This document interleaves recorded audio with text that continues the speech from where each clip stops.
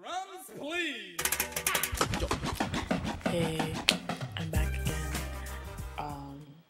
As you can see, still 1 o'clock in the morning, but I wanted to come on and talk about something that a new discovery that I have found. Well, it's not really a new discovery, but milk of magnesia. I know there's 1,000,001 videos about this. I haven't seen all of them. I've only seen like 3 of them. But who has me convinced? I don't remember her name off the top of my head. I think her YouTube channel is The Icing. I think, like, I'm not really sure, to be honest with you. But I mean, she had me convinced because when she was doing the application, I could see like the oils like fading away like as she's doing it, which made me say, okay, I have to try this out. Because I was originally gonna try it out, but my thing was like, I was like, okay, well, should this be going on my skin? Like, is this something that's gonna be healthy for my skin, or is it gonna like make me break out or like get rashes or something like that? But then I'm like, you know what? Worst case scenario, like, what could happen? Like, if it can go in my body, it can go on my skin. And I think if something can go inside of you and it can't go on the surface of you, that there's definitely a problem there, definitely. So I was like, okay, let me go get it and let me look into like what the ingredients are. I got it at my local Walmart for, I'm gonna tell you $6 something, like $7. Let's just say $7, round up. Don't quote me, of course. There's like the Philips one, which is not the one I got. I got this Equate one.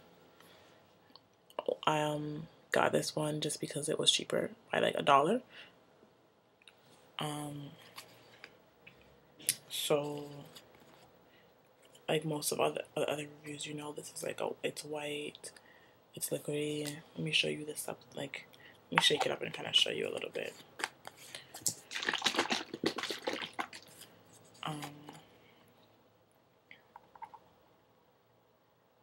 So you can kind of see that it's like it's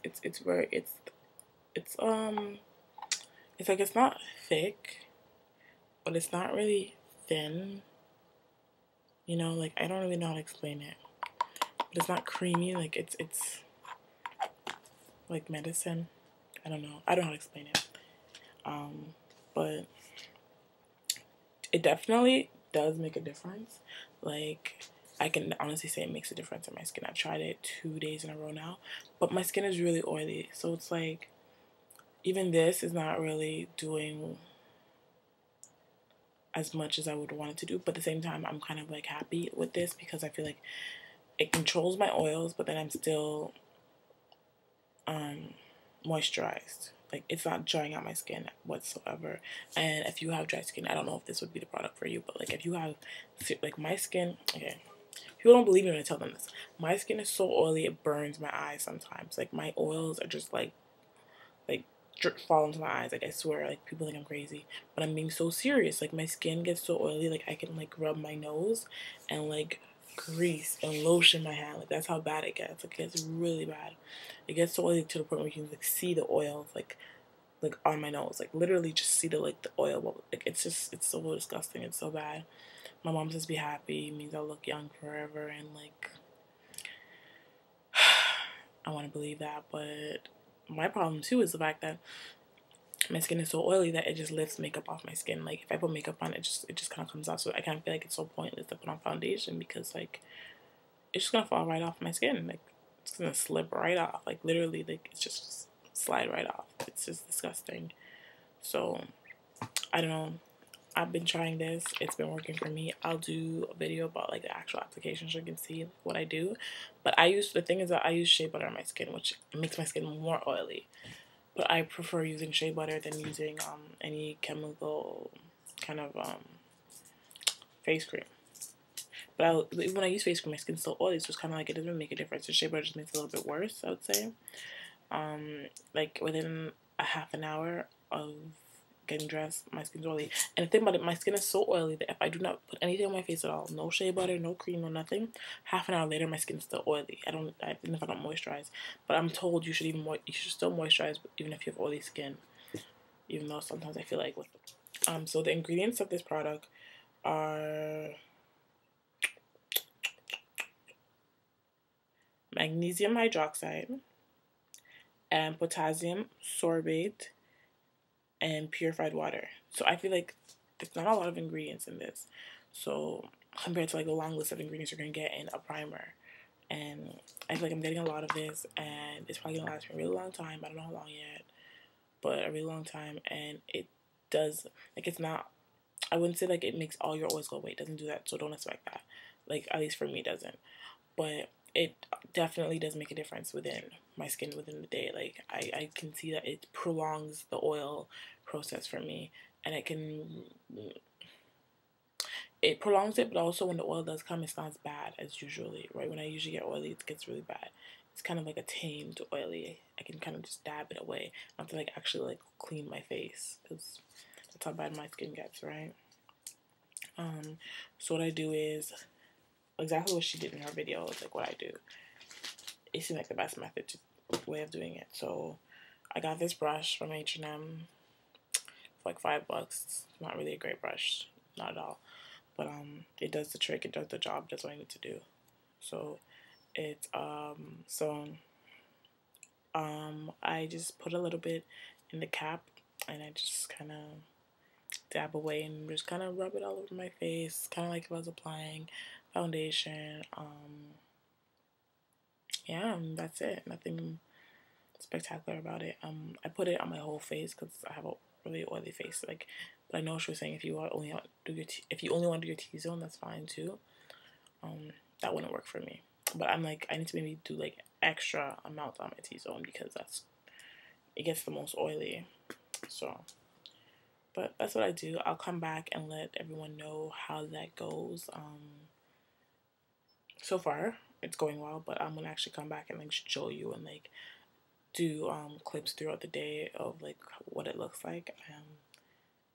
I don't know when I'm gonna do that yet, so bear with me on that one, but I'm going to do it. But yeah, this is my new adventure, so I'll let you know how it goes.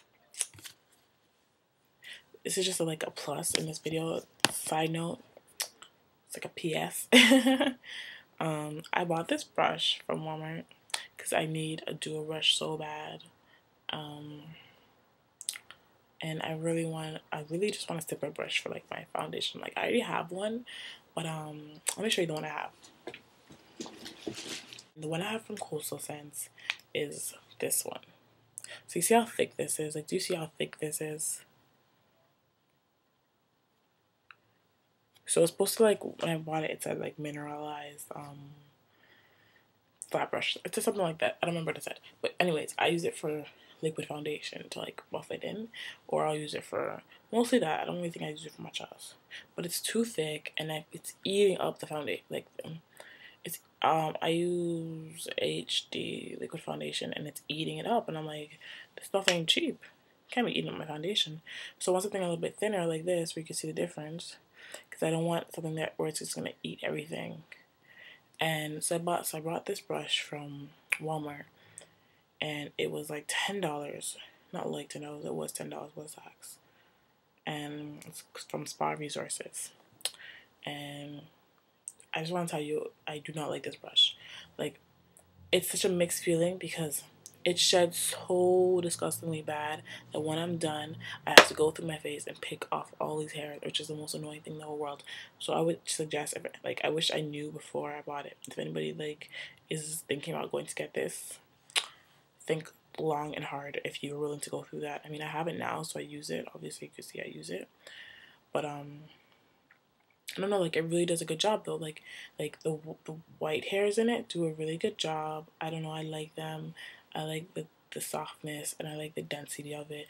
It really does like do what I need it to do. So I like it on that aspect.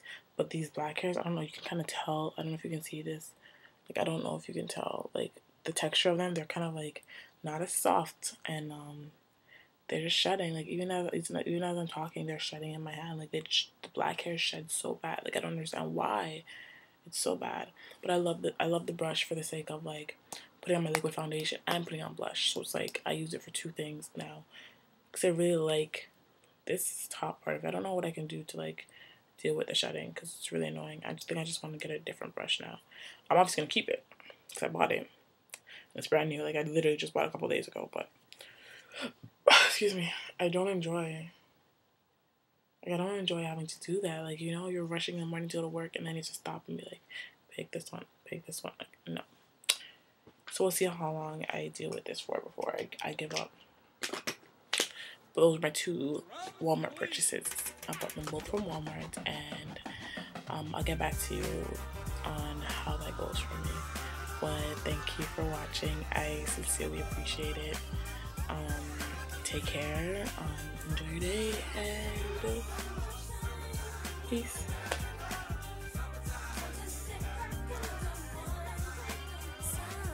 Here it is, a groove slightly trans.